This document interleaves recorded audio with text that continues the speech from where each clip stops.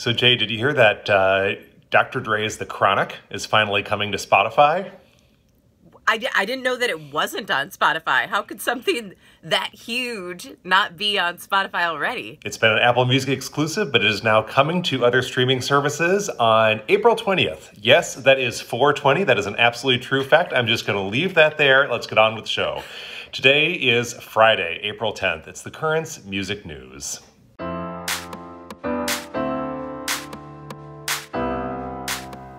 I'm Jay. And I'm Jade. And there are so many artists who are releasing albums right now. Some have pushed them back, that's true. But there are still so many artists who are looking at May and June dates for their big releases and, still trying to think about that typical, how do you release things? You release singles, and then you release the album, and then you go on tour, and you have music videos. Now, the music video portion of this is something that I think musicians are so adept at trying to figure out the most creative way to make do with what they have. And you can really see it with two particular artists right now. Thao and the Get Down, Stay Down, who has an album coming out May 15th called Temple, and Phoebe Bridgers. Her album's coming out June 19th, and she was really looking forward to traveling to Japan and recording it on location and having it be this really beautiful, sort of spiritual-looking music video. Well, obviously, she's not going to Japan to record it, so what did she do instead? Sort of like the green screen situation where you see her running and there's just images of different Japanese backgrounds behind her. It's goofy and kind of perfect. Thao, though, Thao stepped it up a notch. You might have jumped on to a Zoom meeting and kind of seen that all the faces pop up in a orderly fashion. Thao saw that and got inspired to make her music video, which is so incredibly choreographed that it's kind of unbelievable. The song's called Phenom, and I think you just need to see it for yourself. I will not drop it. Power cowards never stop it. I have nurtured you, corrupted. I am erupting, born interrupted. So Jade, have you been getting down with any living room dance parties while we've been sheltering in place? Jay, do you not know me? That's my life. Every day is a living room dance party. So, yes. Nice. Yeah.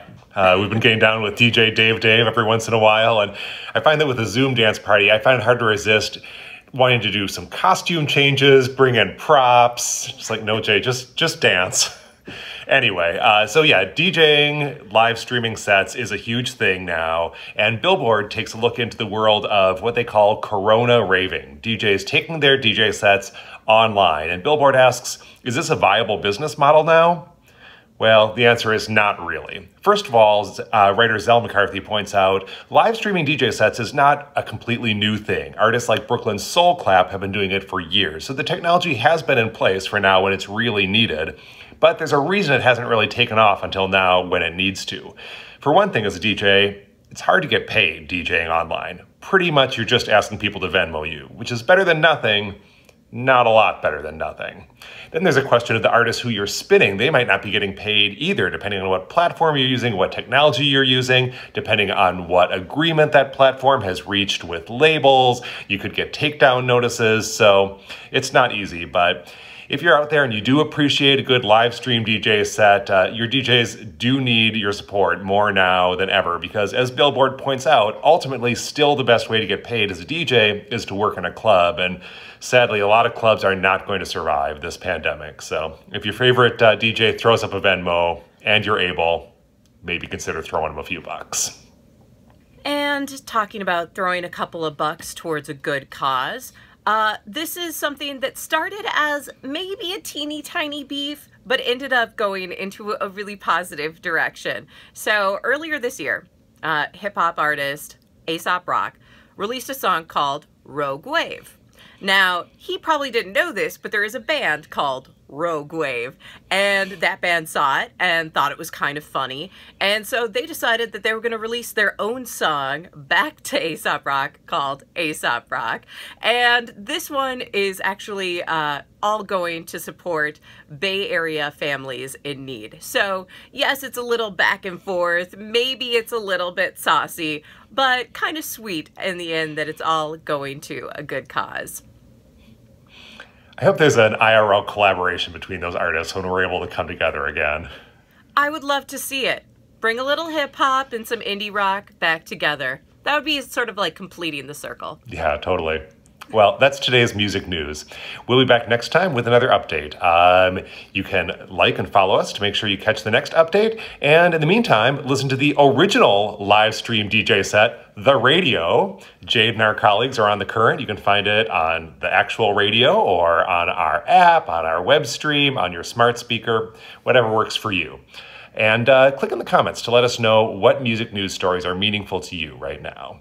The name of a 1959 greatest hits album by The King was 50 Million Elvis Fans Can't Be Wrong. That is just about the number of people who have tuned in to see a live stream performance by Brazilian singer Marilia Mendonca. It is archived on YouTube and it is pretty compelling.